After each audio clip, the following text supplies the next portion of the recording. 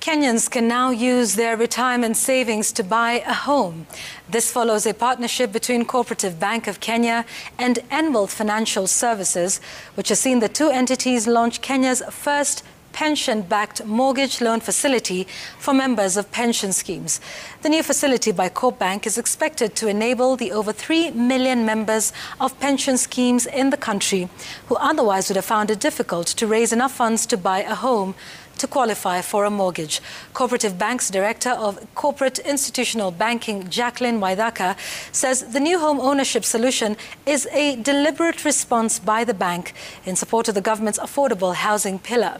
In addition, the facility will enjoy an extended repayment period of up to 20 years, subject to the retirement age of the borrower.